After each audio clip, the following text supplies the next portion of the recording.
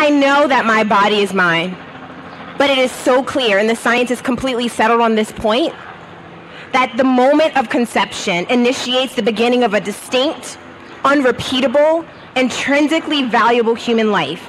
And there's no claim that I can make to my own bodily autonomy that's going to alter that reality. The child in the womb has a right to life.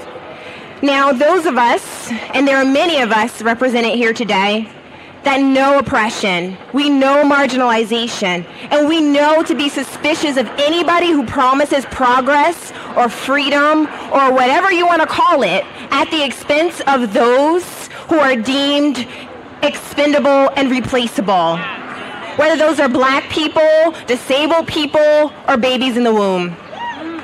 It is important for us to get really clear about how we see racism truly operating in the context of pro-abortion politics in the city of Philadelphia. Real racism is co-opting the language of liberation to advocate for the destruction of the lives of the most vulnerable.